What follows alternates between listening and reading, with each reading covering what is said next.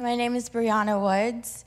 I first came to NewStory, never once saw a sermon online, just kind of discovered you guys on your website, and since then I've been baptized, and it's been nothing but a great experience ever since.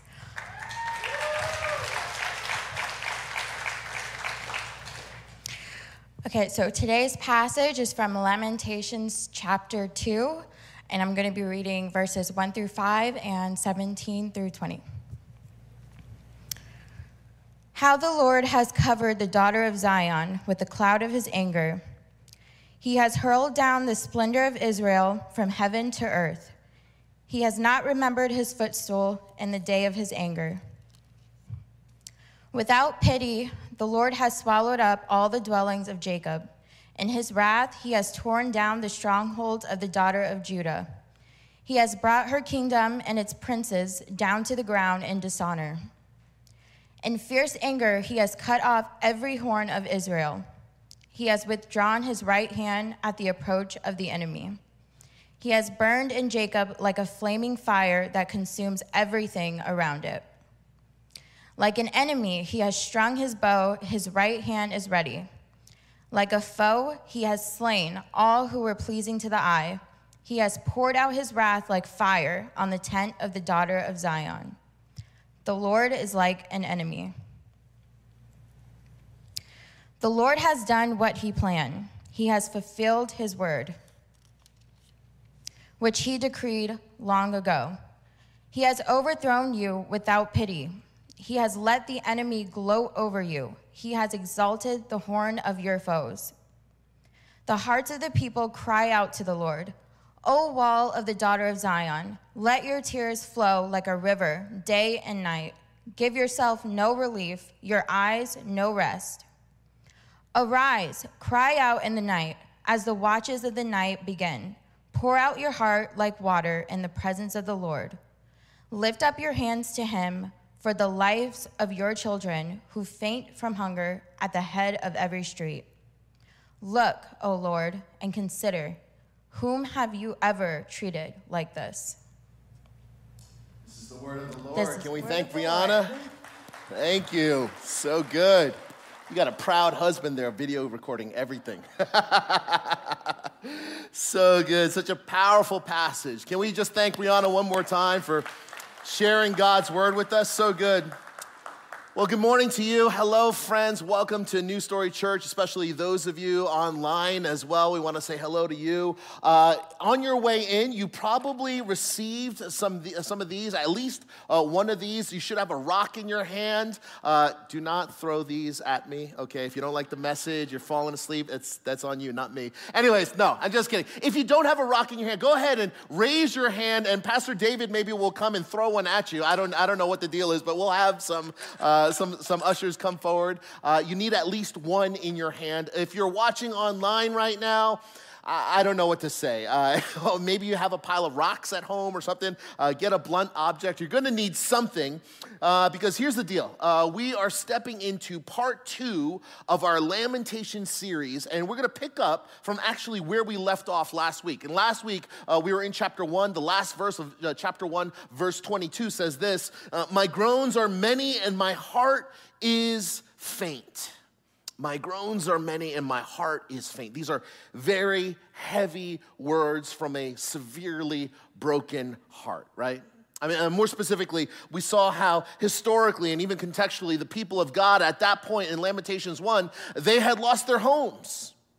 Right? They lost their city. They lost the temple where they worshiped, their very identity. They lost Jerusalem. Jerusalem was in bad shape, right? We saw how they had experienced economic collapse, financial ruin, and how because of a number of these things, they were experiencing relational and even identity strains as well, which contextually speaking is relatable for many of us today, as we've also been facing similar challenges, right? Physical, financial, relational, social, et cetera, over these last 18 months, and even beyond, right? It doesn't have to be limited to these last 18 months, but we've all experienced these things, either on a global or individual scale scale, probably somewhere in between. So again, my groans are many, and my heart is faint.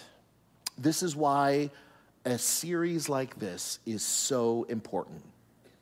Because the deeper you want to go in your spiritual formation, well then, the more you must have a grasp and an understanding of the theology of pain and the spiritual discipline of lament. Do you want to grow deeper in your spiritual formation? You must learn lament. You must have a theology of pain. I want you to think of it this way. You can jot this down. You cannot appreciate the power of resurrection without the reality of the cross. You can't appreciate the power of resurrection without the reality of the cross. No cross, no new life. Okay, so now with that in mind, what's with these rocks, right? Well, just for our time today, these rocks, or the rock you have in your hand, some of you took a couple, right? These rocks serve as a tangible reminder, a kinetic, physical, tangible reminder of the internal pains that are easier for you to hide right now. This is a physical reminder, a visible reminder of something that's easy for you to hide and bury and not show to others. This is a little bit harder to ignore. See, just as you can't pretend this doesn't exist, just as you can't ignore the reality of this rock in your hands, I want to challenge us to be honest for a moment before God with our pain, our struggles, our regrets, our hurts this morning. We just can't pretend that they don't exist. The church, our church, is a hospital for the sick, not a museum for perfect lives and perfect pictures.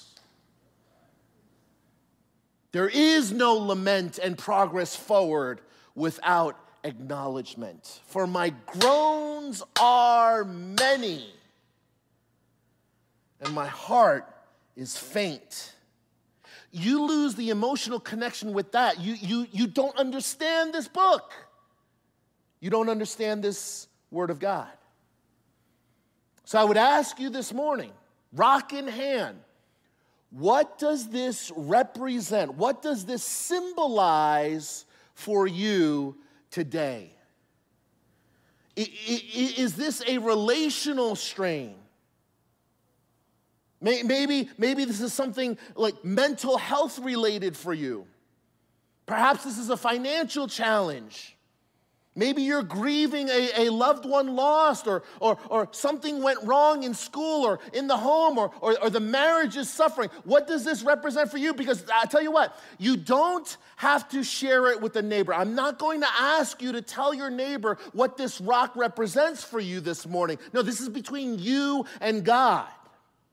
So I don't need to know, and your neighbor doesn't need to know this morning. But I would ask you to please put a name on it. Identify, what do these rocks mean for you this morning? You know, a friend of mine reached out to me the other day, and he's given me permission to share. I'd never share anything like this unless I was given permission. But he gave me permission because he knew it would help others. Long story short, his marriage of nearly 20 years has come to an abrupt end. It's over. 20 years of marriage. They have 2 older kids. Now you talk about some heavy rocks. Some real rocks. I mean, he has to still go to work the next day, right? Pretend they don't exist. But he still has to carry that with him every day. Not only him, but his ex and his 2 kids as well. Likewise, again, with the permission to share, a woman came to me recently in tears after one of our services. Lamenting, sharing, grieving with me. Pastor Tom, they had had a miscarriage. And they were told that they could not have a baby. And this was months before, but it was only recently that it dawned on her that she was able to actually lament and process with her husband. And she realized months later, after the miscarriage, oh my gosh, we can't have kids anymore. This is an end to a childhood dream of mine. That's a heavy lament. Her dream is over.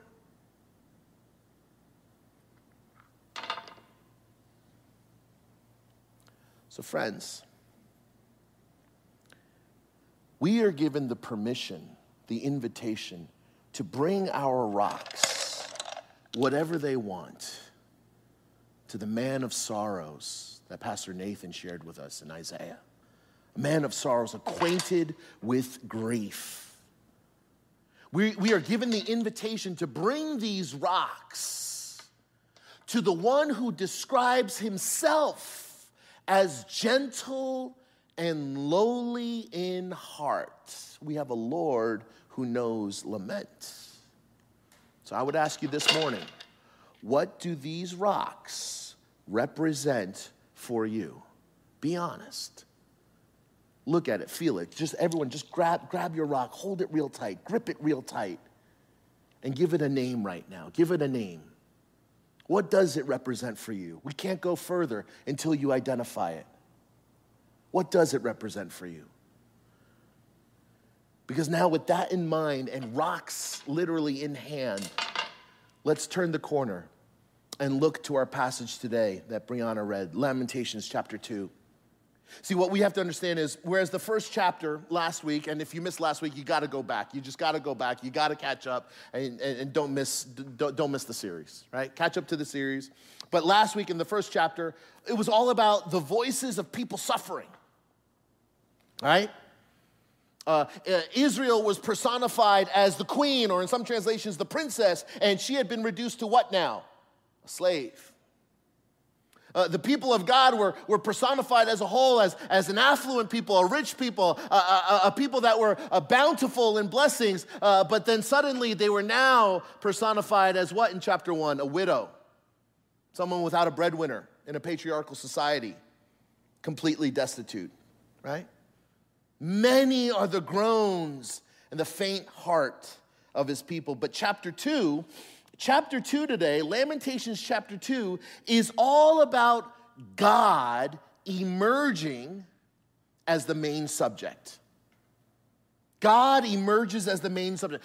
Chapter 1 is all about us and our pain, but chapter 2 is all about God emerging as the main subject. In fact, I want you to notice how many times God is referenced in those first 5 verses that Brianna read for us, how many times he's actually referenced. Verse 1, it starts out, how the Lord has covered the daughter of Zion with clouds, right? The Lord, look at all these pronouns. I'm bringing out my lightsaber, okay? The Lord, his pronoun, he is all referring to the Lord. He, his, the Lord, he. Next slide, next verse here, chapter 3, verse 3. He, his, he, his, he,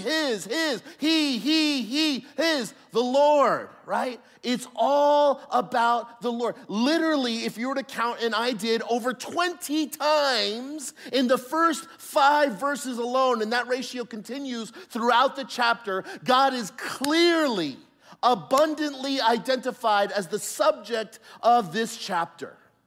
It's not about your pains anymore. Now it's about God. We went through your pains in chapter 1. Now we're talking about God. God gets the spotlight here. But now let me ask you, over 20 times in 5 verses, let me ask you now, are you picking up positive vibes about God in these first 5 verses? Is this like the happy-go-lucky God? The God we all love and want to snuggle up with? Is this that God? Are you picking up positive vibes?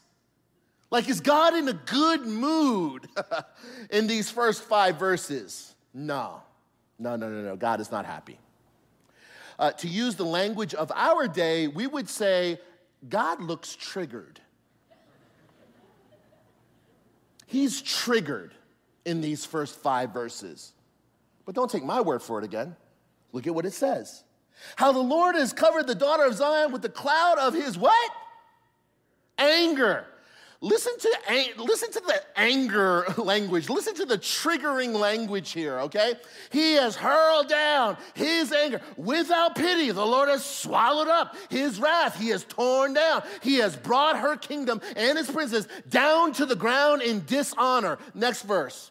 He has cut off. This is anger language. This is trigger language. He has withdrawn his right hand. He has burned. He has strung his bow. His right hand is ready to strike. Like a foe, he has slain. He has poured out his wrath like fire. This is trigger language, right? And just in case somehow you're asleep right now, in case you need the Cliff Notes version, in case you need a summary of how just God is feeling right now, check this out. Verse 5, it says, the Lord is like an what?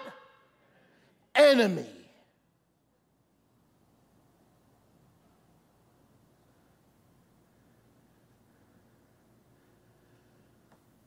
Question. Have you ever felt like God was your enemy? That's a scary place. I'm not talking about Abba, Father God. I'm not talking about agape, unconditional loving God. I'm not talking about the Lord is my shepherd, I shall not want. I'm talking about the Lord is your enemy. Because that's what the verse says.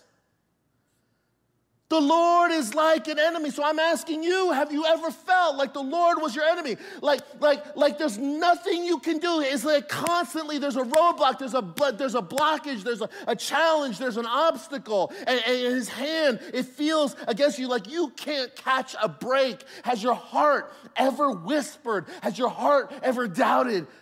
The Lord is against me. He's my enemy.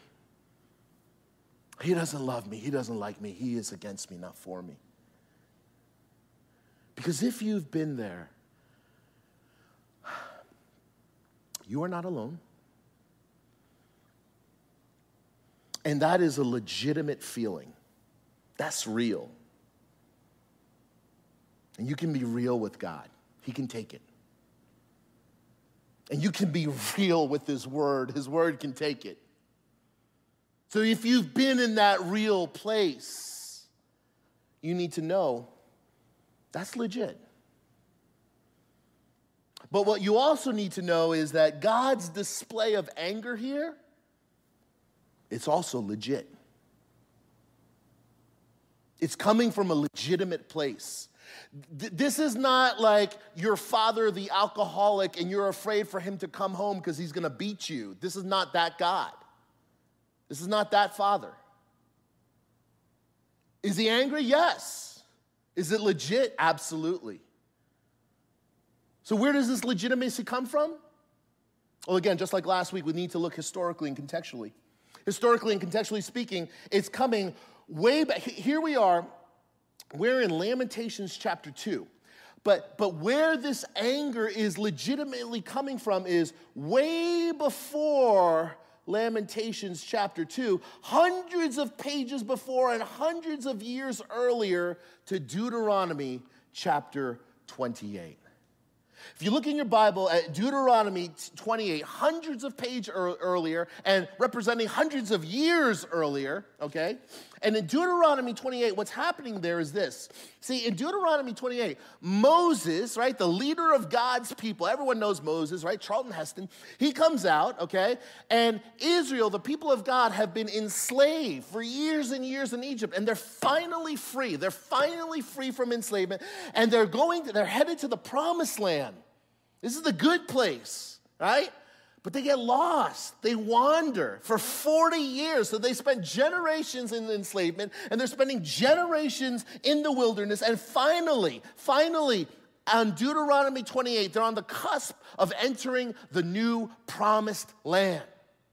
And so what Moses does is Moses is about to give them some new ground rules, some new house rules. This is a new chapter in our lives. We're no longer wandering. We're no longer slaves. So what we're going to do is we got some new rules to play with here. And he lays out the blessings and curses of the covenant that they are about to renew. In other words, Moses reminds the people of God as they were entering the promised land, as they were about to enter this new life, he says basically this. He says, do this, obey, and you will be blessed. You'll have lots of children. They'll grow up happy and strong. Your marriages will thrive. Your land will overproduce to the point of abundance and overflow. Your enemies will not prosper over you. Just do this. Just trust and obey God, and you will be blessed. But there's a flip side to that coin.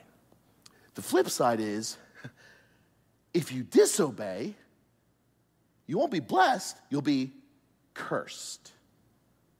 And the remainder of the chapter, Deuteronomy chapter 28, it says, however, verse 15, however, if you do not obey the Lord your God and do not carefully follow all his commands and decrees I am giving you today, all these curses will come on you and overtake you. Verse 16, you will be cursed in the city and cursed in the country. Your basket and your kneading trough will be cursed. The fruit of your womb will be cursed, and the crops of your land and the calves of your herds and the lambs of your flocks. You will be cursed when you come in and cursed when you go out. The remainder of the whole chapter, all these next verse, dozens and dozens more verses talk about how you will be cursed. So now let me ask you, how do you think the people of God responded? They had one job. They had one job, right? Do you think that they obeyed or disobeyed? One job. Let me hear you. What do you think they did? Disobeyed. Yeah, they did like all of us would do. Eventually, all of us would also disobey. And that's what they did. Over and over again, they disobeyed. As a matter of fact, I would just say it like this. Here we are in Deuteronomy 28 to Lamentations chapter 2. Actually, if we want to be technical, even before Deuteronomy 28, I would go even all the way down to Genesis chapter 2. I would go to Genesis 3. Genesis 3 to Lamentations. That's like a good, this is physically, literally how much of the Bible, right? That's a majority of the Old Testament. All this right here, you know what this is? All of this is literally God saying, I love you, now trust and obey me, but God's people disobeying. I love you, now trust and obey me, but God's people disobeying. I love you, now trust me, but God's people disobeying. I love you, now trust me, but God's people disobeying. That's literally what these pages are. You should still read your Bible, but that's literally what these pages say over and over again. From Genesis 3, technically we're talking about Deuteronomy 28, all the way to Lamentations chapter 2. I love you, now trust me and obey. But the people disobeyed. Now, with that in mind, we finally come to Lamentations chapter 2. And because God is a God who is not a man that he should lie, nor a son of man that he should change his mind. Does he speak and then not act? Does he promise and not fulfill? Because God is a faithful God. He actually, in Lamentations 2, we're starting to see now, he finally actually delivers on his promise from Deuteronomy 28. He finally now, after all these years and generations, exercises correction and curses for the first time, which means this is why Lamentations 2 right now, we see a city of God's people absolutely reduced to rubble and in lament.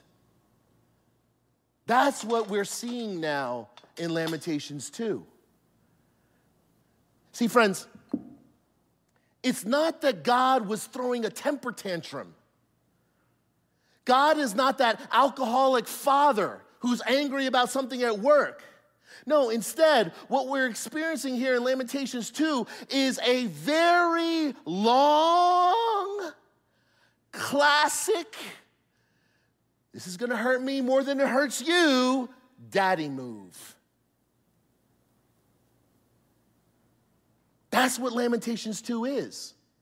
It's a long overdue daddy move. Which is why, by the way, why verse 17 reads, the Lord has done what he planned. He has fulfilled his word, which he decreed long ago. Do you see that? And then after this, like the reminder, oh, hey, by the way, he promised this hundreds of years ago, kept on saying it, kept on forgiving you, kept on forgiving you, kept on forgiving you. And so now, let me remind you, this is something that he said long ago. And then we have the rage. And then we have the anger. So do you see how God is only doing what he said he would do? And even that was after years and years and years of patience and mercy and compassion. See, for God to do anything less would have been a lie. God doesn't lie. He doesn't lie. But this is also where it gets tricky, yeah? This is where it gets tricky because on the one hand, like the one verse that everyone knows, even non-believers, is God is love. 1 John 4:16. God is love. God is love. But what about like Deuteronomy and Hebrews where it says, God's a consuming fire. And by the way, that's not like a warm, cuddly fire you snuggle up with your loved one with. That's like a jealous, incinerating fire that burns, and it incinerates anything of idolatry where people would not trust him. So what do you do with that? God is love. God is a consuming fire. What do you do with that? See, what do you do when you're struck with between love and holiness? What do you do when you're in the middle of mercy and justice? See, the book of Lamentations, if it does nothing else, the book of Lamentations, just like real life, forces us to ask better and deeper questions. So what do you do with a God who is love and at the same time a God who is a consuming fire? Well, I'll tell you one thing. Our track record doesn't speak very highly, okay? Sociologically, culturally, historically, right? Our track record says that we don't know how to marinate in both at the same time. Tim Keller, in his book, The Prodigal Prophet, puts it this way. Many people in the modern West don't accept the idea of a God who judges. They want a God of love.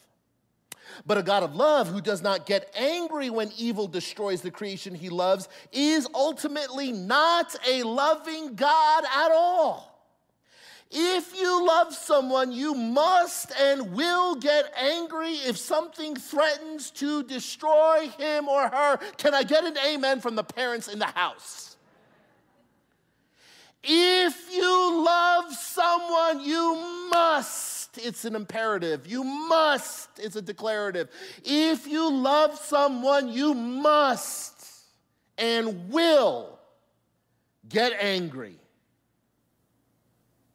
if something threatens to destroy him or her. And then I just love how this part ends. He says, as someone pointed out, you had to have had a pretty comfortable life without any experience of oppression and injustice yourself to not want a God who punishes sin.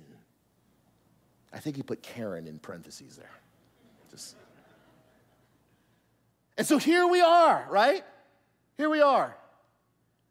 Is God loving and good? Does he care for your pains? Yes. Look at the cross. But then, is God holy and righteous? Does he hate sin and does he punish sin? Yes. Look at the cross. See, friends, if you get nothing from our time spent today, I want you to see and understand what I love most about this passage. What I love most about our passage today is after being assured that the Lord does as he plans, right? This first sentence here, the Lord does what he plans, he's fulfilled his word, et cetera, et cetera.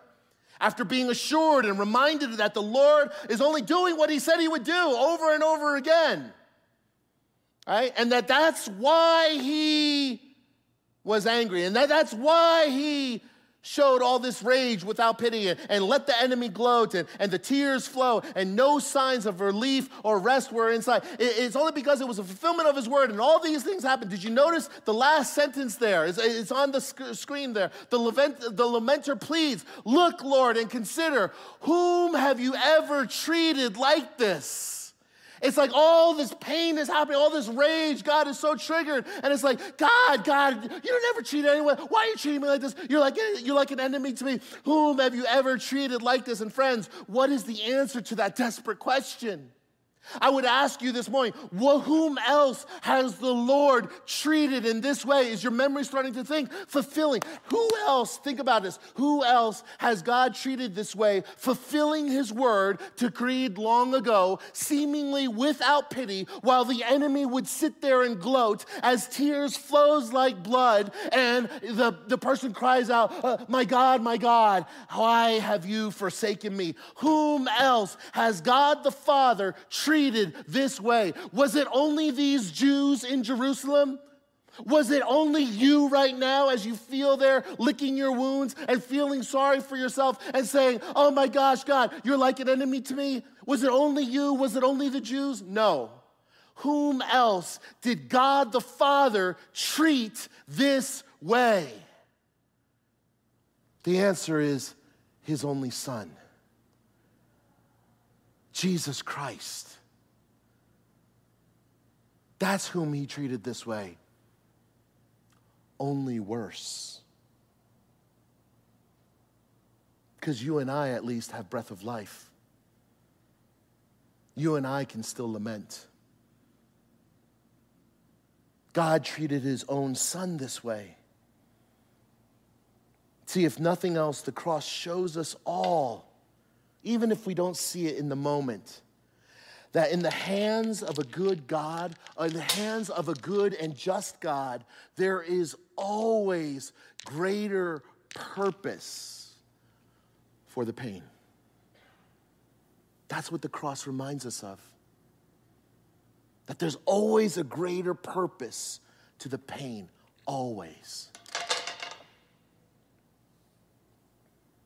But I want to share with you, in our remaining time, two things that the enemy will try to steal, kill, and destroy to prevent you from embracing the truth that there's purpose to whatever pain you're going through. I want to share with you two things. I see some of you already taking notes, and you've been taking notes, and that's great. The first thing that the enemy will use as a weapon against you so that you do not embrace this truth is, number one, the sheer torment of pain. The sheer torment of pain. Sometimes the pain is so unbearable, it is so raw, we feel like we cannot even breathe, we cannot even deal with anything else. We can't hold one single more thought. Like for my friend who just got divorced. He and his former wife, you need to know, they're believers. They're God-fearing, Jesus-loving believers. As a matter of fact, both he and his wife were in full-time ministry. Okay? So it's not like they didn't know. It's not like they didn't know or understand this whole Christian thing, this whole Jesus thing. It's just that the sheer torment of pain clouded everything so much. It pushed everything out. Nothing else mattered to them other than somehow relieving the torment of their immediate pain. They felt like they were suffocating and drowning, and it had to come up for air. And this is what they thought was the best way. And I'm not saying it's right. I'm just saying what it is. That's the pain that they were in.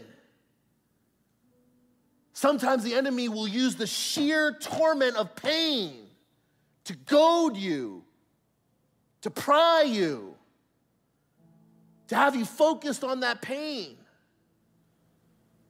instead of on the cross and the pain of the cross and the pain that Jesus endured. Do you know that the first time we see a stone in the Gospel of Mark, do you know that it is also in the hands of a man who would torment himself with pain? Night and day among the tombs and in the hills, it says, he would cry out and cut himself with stones.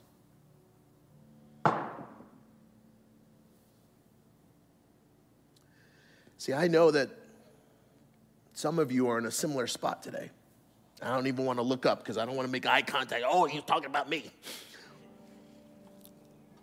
I know that some of you are in a similar spot today. And the sheer torment of the pain is just, it's too raw and unbearable right now.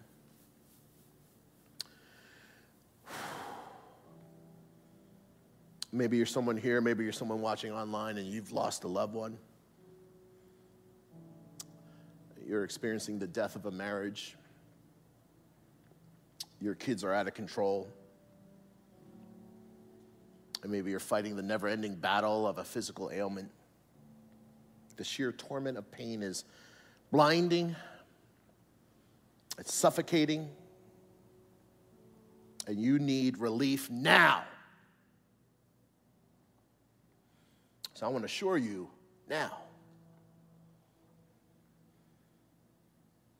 Your Lord, who knows how to lament, says, come to me, all you who are weary and burdened, another word is tormented, and I will give you rest. That's a promise.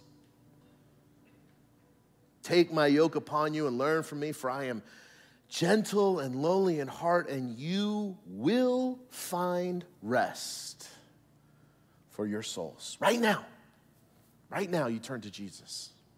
You will find rest. But there's a second weapon the enemy tries to use to smother our hope in the midst of pain, and that is, number 2, the fear of judgment. The fear of judgment. See, deep down inside, there are some of you here today, you actually feel, I don't know who whispered this, I do know, but you actually feel as though you actually deserve the pain that you're feeling right now because of the wrong that you've done in the past, right? And so when we cast judgment on ourselves, it's like every bad thing that it happens, we start to interpret it, we start to look at it through the eyes, through that particular lens of judgment. And that's how we interpret, or shall I say, misinterpret everything around us, right? And so you got students that say, I failed that test because I didn't go to church. No, fool, you failed that test because you didn't study. All right, that's not God's no. But on a more serious note, right? This is why you have married couples that come and say, they think that they lost their baby because maybe they weren't tithing. I want to tell you as a pastor, okay? That's not true. That's a lie. That's a lie straight from the pit of hell, straight from the one who's called the accuser and the father of lies. See, Jesus Christ, he took away all that judgment. The father of lies and the accuser, he wants to cast stones at you in judgment and in condemnation.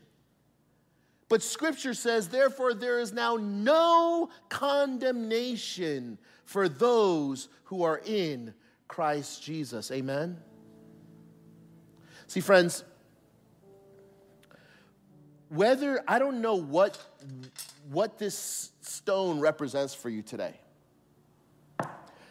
But whether you've come into this place, you're carrying that stone, chances are it represents one of these two things.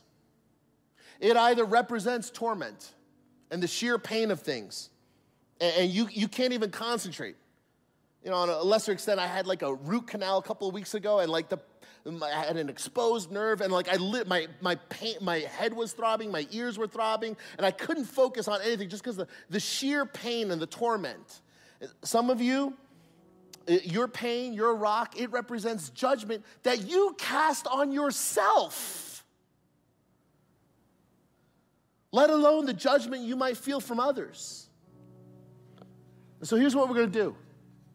In these last few moments of worship, as we present our tithes and offerings to him, you can do that through the QR code. Many of you automatically give. That's what our family does. We automatically give online. But anyways, band's going to lead us in a couple of songs. And as they do, I want to invite you in your own sweet time during these next two songs to identify this stone, what it means for you, either of judgment or of torment, maybe both. And right here, in this sacred space, let's not carry them out any further. Let's put them at the altar. Let's lay them at Jesus' feet. Don't take any of these home with you today. Don't do that. Let this be a symbolic step of faith between you and God. You don't have to tell anyone.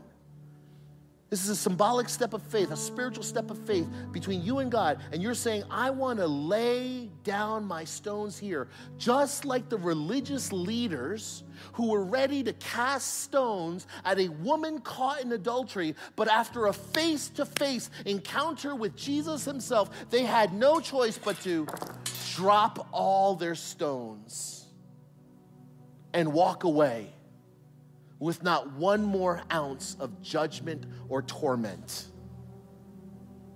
I want to invite you to that place right now. Would that be okay? Don't carry the torment or judgment any further. Let's take a step of faith today, a symbolic step of faith in our spiritual formation. Let's pray. Heavenly Father, we come to you now, and I don't know what kind of stones we have in our hands right now, what kind of rocks, and how we cast stones at others and cut ourselves with them as well, judgment or torment. But I know, Father, that a true encounter with you, it causes us to drop them. It causes us to leave them at your feet. Like the religious leaders, like the man in the grave. Help us to drop our stones. I pray against the cynical heart right now, the calloused heart that says, well, this one act isn't going to do anything. God, may it be the start of something new. God, by the power of your word, through the presence of your Holy Spirit, within the community of your saints, I pray that you would continue to do a good work in us. Your word says that you will finish unto completion the good work that you have begun in us. Would you begin a good work in us today as we learn how to lament, as we learn how to be honest and real before you. In Jesus' name, all God's people said, amen. Let's continue to worship.